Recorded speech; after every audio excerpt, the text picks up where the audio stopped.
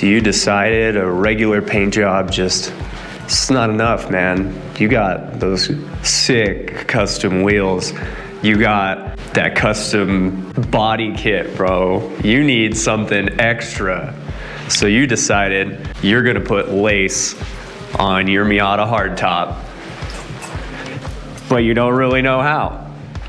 So hopefully today, I can teach you.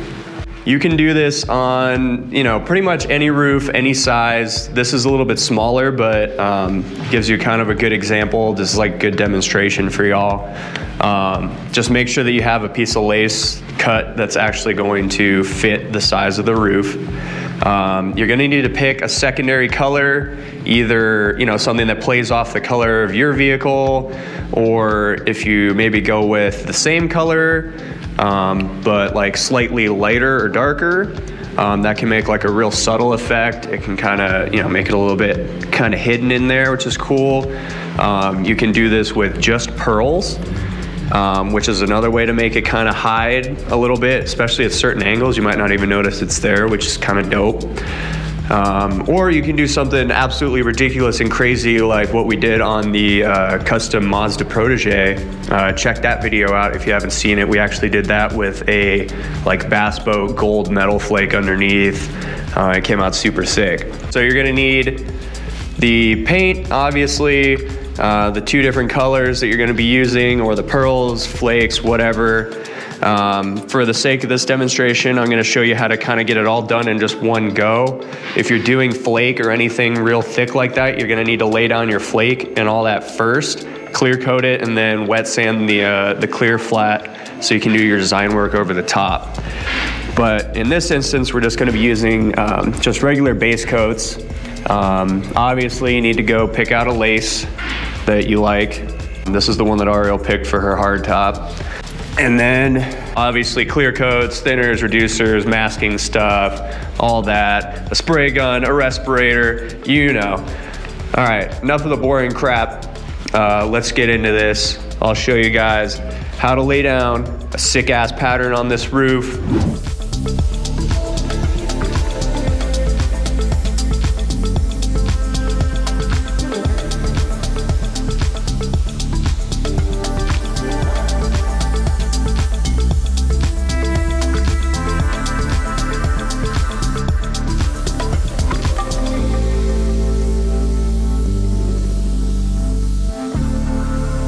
We got 2 coats of white laid down underneath the area where we're going to be doing the lace pattern.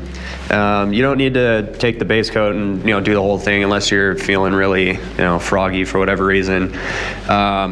So I got 2 coats of base down, and then we did a quick dust coat of a turquoise pearl over top. I figured that might look kind of cool. I forgot I had it in the cabinet, so I grabbed it last minute and we kind of threw it over top. And now it's time to put this.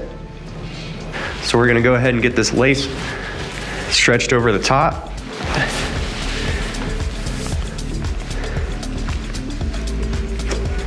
And really the most difficult part about this is figuring out kind of how you're gonna get this affixed down and kind of hold it in one stationary spot while you do the bit of spraying that you gotta do. We let that base coat sit for about half an hour before we did this. We want to make sure that it's good and dry. You don't want to be, dragging a tablecloth over your base coat while it's still wet. So make sure that you let your base sit. And we're just making sure this is pretty centered. It doesn't necessarily matter because the edges are getting faded in, but if you're gonna do it, you might as well do it right. And then we're just gonna take our masking tape. We're gonna start taping down some edges so we can get a little bit of a stretch on this.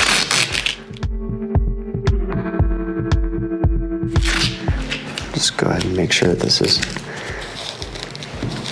good and stuck. If this moves while you're in the middle of spraying, you're starting over. The main thing is we're just looking to make sure that, all the lace is laying flat and smooth on the surface. You don't want it raised up anywhere. The trick with spraying the base coat over the lace is essentially just keeping the spray gun a lot further off the panel than you normally would. Here I'm at about probably 10 inches off the panel and just kind of dusting it on. You still want to move a little slow so you get some good coverage, but you don't want to really wet it on because it'll take the fibers from the lace and actually stick them into the base coat. We went ahead and got the 3 coats of base shot on that, and then while it was still a little bit wet, we went ahead and lifted it up, and that way we could get started on doing the fade into the sides. If you're spraying this on just like a whole panel, then obviously this doesn't apply, but here I'm just kind of throwing down the base around the edges and kind of creating like a border effect around it, and we're just loading up the coats nice and wet. I think I did 3 or 4 coats to get full coverage on the corners, and then just went ahead and faded it off into the center to make a real nice subtle kind of taper off into the base coat on the edges. The design work left a little bit of like patterning in the clear coats, so we went ahead and had Auriel and Reed wet sanded down an 800 grit, flow coated it, and it came out super smooth and flat.